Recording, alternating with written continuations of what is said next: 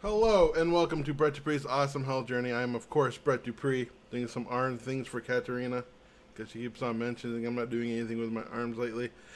Today, I am going to talk about something that seems to be starting this week. I don't know if this is an outlier, but I'm not hungry. I just ate a banana and I'm about to drink my muscle milk, which I drink for the extra protein.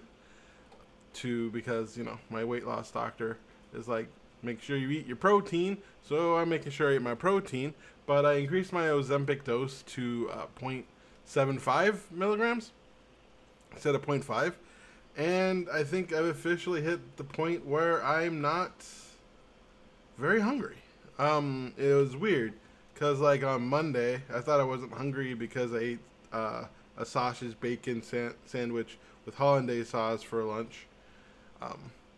And that was just so fat, I had a lot of fat in it. And when I eat a lot of fat, the way Ozempic works, it slows down your digestion. And if you eat a lot of things that are hard to digest, you feel kind of nauseous. And that's how I felt on Monday.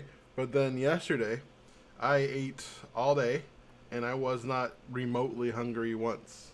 It was like, the way I describe it is, have you ever been to a buffet and you ate so much food you're uncomfortably full, where the thought of eating makes you feel kind of like, right? I'm doing like throw up. That's what it's like. And how much if I eat a bigger meal, it gets worse. But like normally, I'm not hungry. And that's odd. That's something I've never experienced before, honestly. I don't know if it's going to last or how long it's going to last. I'm doing 0.75 again on Sunday, which is my second dose, and then if I don't feel bad, go up to 1.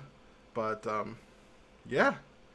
So this, I think, is a good time to really put intuitive eating into effect, because I think nutrition is very important. I've talked to my nutritionist and my therapist about this, but my goal is kind of a slower weight loss. I don't want to, because it looks like this is something you can just intermittently fast with and lose a bunch of weight at once, but that's not the way I want to do this, because number one, it's less sustainable, especially if I don't cut my stomach in half.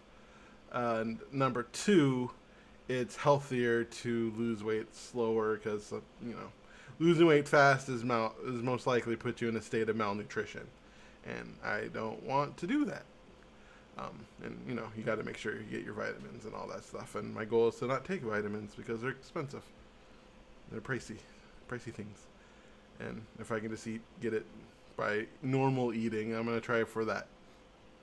So basically what I'm saying is this is new territory for me, so I really need to put my intuitive eating skills into effect, because remember, intuitive eating isn't hungry eating.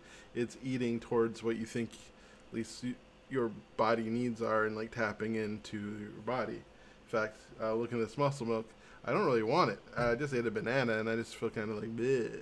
I don't like feeling bleh. So yeah, I'm learning how to deal with that in this new reality as I'm on this medication to help my insulin and all that stuff. And so yeah, that's just what I want to talk about. Just learning what life is like not being hungry. So we'll see how all this continues, and stay tuned for more stuff and updates. Yeah. Woo!